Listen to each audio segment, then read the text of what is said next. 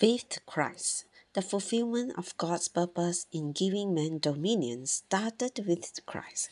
When Christ came, the kingdom of God came. The preaching in the New Testament begins in a peculiar way, in a way that is contrary to our concept. It says, "Repent, for the kingdom of the heavens has drawn near." The words "has drawn near" means is come. When Christ came, the kingdom of God came. Christ brought in the kingdom. The little man Jesus was the kingdom of God. Many Christians think that the kingdom did not come when Jesus came. According to their concept, when the Jewish people rejected Jesus with the kingdom was suspended and the church age began. They think that the church is not a kingdom, that after the church age, the kingdom will be established by the return of Jesus. In the Bible, there is some ground to say this that and in a sense is right, but just partially right. Romans chapter 14 verse 17 tells us that the church today is the kingdom. The church life is the kingdom. In a sense, the Jewish people rejected the kingdom. In another sense, the Lord established the kingdom by establishing the church. We can never separate the church from the kingdom. In Matthew chapter 16 verse 18, the Lord Jesus told Peter, "Peter, you are a stone, and I will build the church upon myself as the rock. The gates of Hades shall not prevail against this church." Immediately after this, the Lord Jesus said, "I will give to you the keys of the kingdom."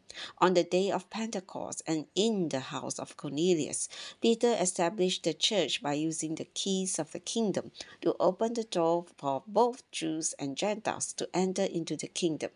Thus, when the church started, the kingdom was there. The church is the kingdom. No doubt there will be a full manifestation of the kingdom in the future, but the reality of the kingdom is here today. That is the church life. Christ cast out demons to bring in the kingdom of God. The four Gospels tells us that Jesus encountered demons wherever he went. Jesus could never tolerate demons, and he immediately cast them out. In Matthew chapter 12 verse 28, Jesus tells us that his casting out the demon was the coming of the kingdom. That was the dominion of God.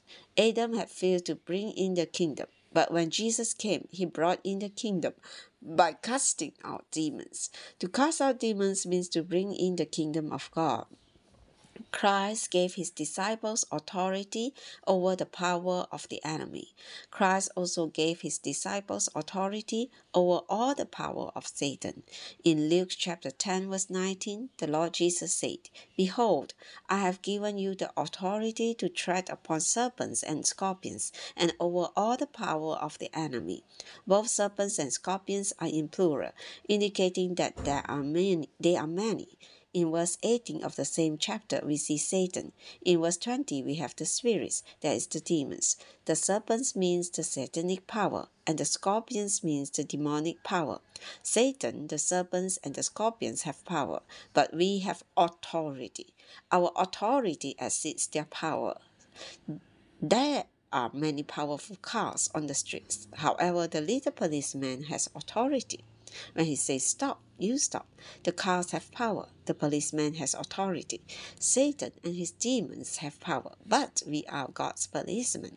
We must give Satan the commandment stop. When Jesus gave this authority to his disciples and they exercised it to cast out demons, they were excited. However, the Lord Jesus told them, "Don't rejoice in this. You must rejoice in something better that your names are written in heaven." When Jesus came, the kingdom came. When Jesus cast out demons, he brought in the kingdom of God.